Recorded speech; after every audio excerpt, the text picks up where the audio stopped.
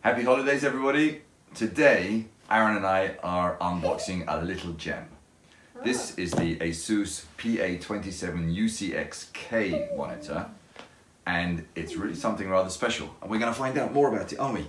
First, it has this special box where we just have to pull out these little plugs. Okay, there we go. Takes a big... And we'll do the other side. Can you just take those over there, Aaron? That's all around my side. There we go. Manage your toes. And just along the bottom there. Okay, let's try that again, shall we? Let's lift it up. Lift it up. Whoa. Whoa. Hey, something in there. There's something in there as well, isn't there? Let's see what's in here first, shall we? Hey, What's I this? found a big house. Yeah, do you want to open that one for me? Yeah, thank you. This is the calibration report. This is great, I love this.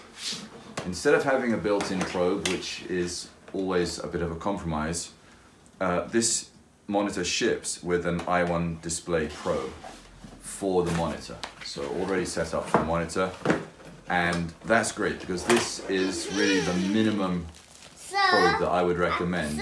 It's a tri-stimulus I just meter. found something. Okay, do you want to open that up for me? This is the minimum I would recommend for a really good professional quality calibration.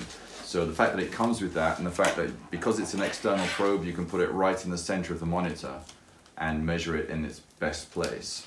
That's really cool. So we like that, and we'll put that down here. It also comes with the monitor hood. That's what I got. Okay, yep, this is the cable tidy for the back. Yeah, that's the cable. We're going to need that a bit later, so we'll put that there. Let me just here. There we go. Oh, it's just more. Cables, so I'll hand these out to you and you can lay them out for me. Let's see what we've got. First of all, here we have USB-C cable. So it takes a USB-C input, we like that. We have the power cable, we need those. Yeah. We have HDMI 2. Remember, this is a full-on HDR monitor, so it needs HDMI 2 to be able to support HLG, HDR10, and Dolby Vision. This, by the way, is also the... heavy over here. Yeah, that is heavy, that's the stand. This is the first 27-inch display to come with Dolby Vision firmware inside. So this is a Dolby Vision screen. We've also got DisplayPort and a USB-C to USB-C cable. Next up, we want the stand out here. So let's see what that does. Oh, it's heavy, Aaron. This is a good solid stand. And we'll put that down. Let's move this back a little bit. Put that down there. Would you like to unwrap that for me? In the past, I haven't really been very keen on 27 inches because they're typically 3K. But this 27-inch is a true 3840 2160p display. So we're going to get pixel for pixel on UHD content. So that's really awesome. And the thing that makes this super interesting to me is that my UCX is the older version, which doesn't have the off-axis optimization. And this one comes with off-axis optimization. It's a work of art, the stand. Let's take that off. And again, we'll give it a bit of a snip. I'm doing it. You're doing it? Okay. Can see that black. Yeah, I see that. Do you want to pull that off for me? There you go. There we go, so the ProArt stand. And let's have a look at the monitor. That is the one. That's the monitor, isn't it? So Yes. I'll get it out, we'll turn it over so we can have a look at the back. And do you want to pull that off for me, Aaron? Yeah. Pull. There we go. Whoa, Move it to one side. And let's turn this down. And let's have a look at the guts. So as you can see, for a true 4K monitor, true UHD 3840 display, this is a little gem. Nice and tidy, very, very tidy. But I'm going to measure it because the 32-inch is 75 centimeters across. And Let's go all the way across. So this comes in at 65, so a full 10 centimeters smaller on my desk. That's very cool. So over here we have the menus, we have the little thumb switch here to navigate the menus, and then the shortcuts for inputs, power, HDR and so on. If we have a look at the last thing to do is put the stand on. Yep, we'll do that in a second. Before we put the stand on, let's have a look at the inputs. So power, separate power module here, as well as the standby switch. Then we've got 2 HDMI ports, a display port, the USB port, which is used for firmware upgrades, which is fantastic because they're very regular with their updates. Then we have USB-C and 4 USB ports. So this is quite a handy hub. You can plug your panels in here, you can plug the probe in here. Really, really nice. Okay, so let's go ahead and put the display stand on. And just slot that in there. And there we have it. Oops. There we have it. ASUS monitor. We're ready to plug it in. So let's just go and do that.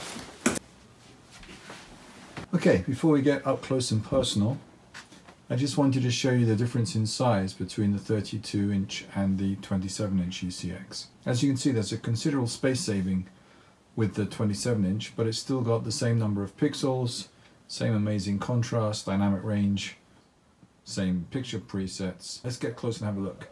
Okay, let's turn off the 32-inch. First off is the energy title. And this tells us that it's using about 46 watts. Something to remember with HDR monitors is if they want to be bright, they need power. So if you see like a low energy rating on an HDR display, that should ring some alarm bells. Over here we can peel this off. It says it's mini LED. So the 27-inch has 576 zones, but it has this off-axis optimization. So that's going to be interesting to look at that. It's quantum dot technology, so we can expect really good color calibration. It covers DCI-P3, Rec 2020. Of course, it's a true 10-bit display for HDR. Color accuracy is better than Delta 1, so that's awesome. It supports USB-C. Now, when I was connecting this up, I tried a Thunderbolt cable and it didn't work. I'm running it from my Mac Mini via a USB-C cable. Trick here with a lot of monitors is use the cables in the box. If you start trying to mismatch cables, you may find that you're not getting an image just because the cable's not right.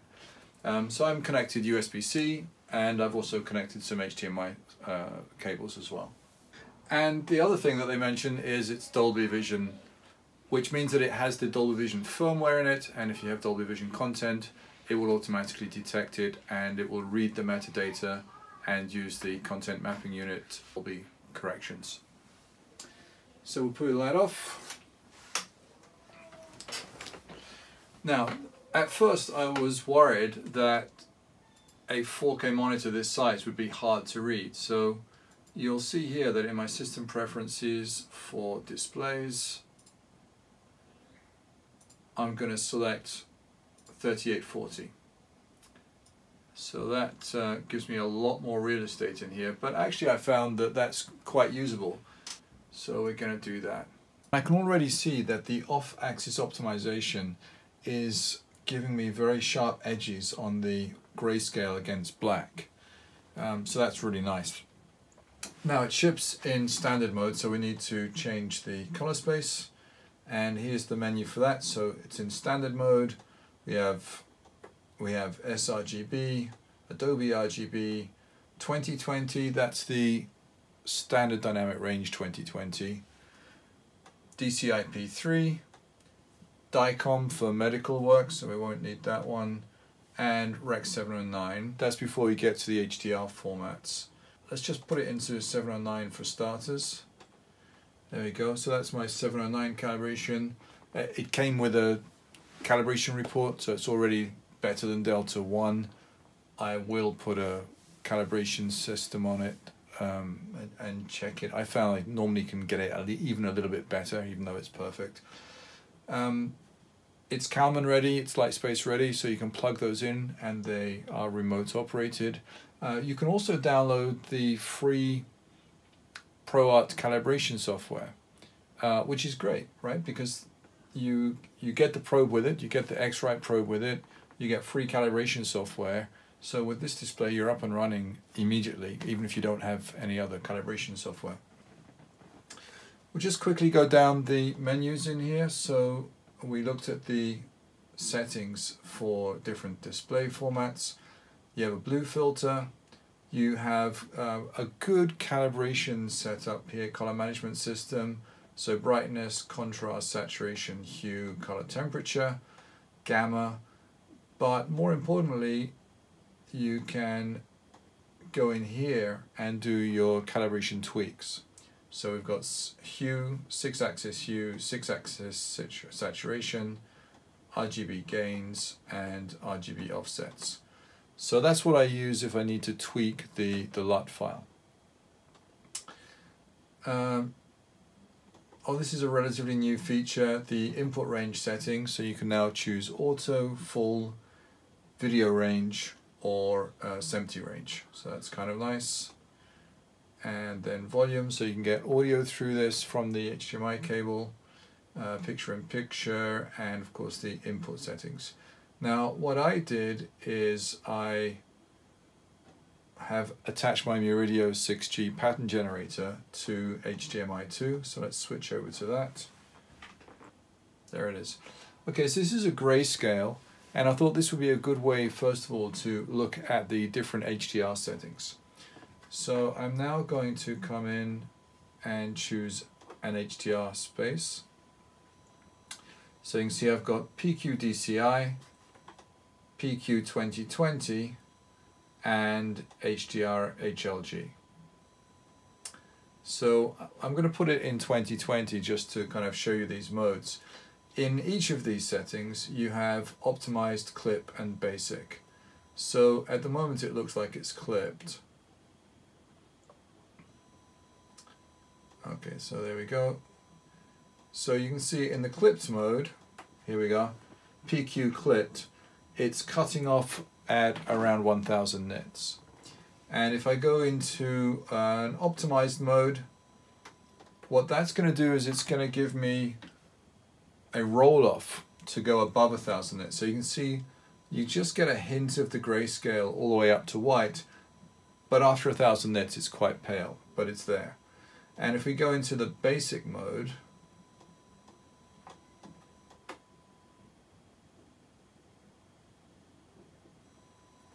that's basically tone mapping the full 10,000 nits into a 1000 nit display. So for grading work, I'm going to be working with clip, PQ clip. And there we go, there's my 1000 nit clip, so that's great. If I was wanting to check values above 1000, maybe doing camera tests or something, I would use the PQ optimized. Before we go back to 709, there's another pattern that I always like to look at. There we go, finally.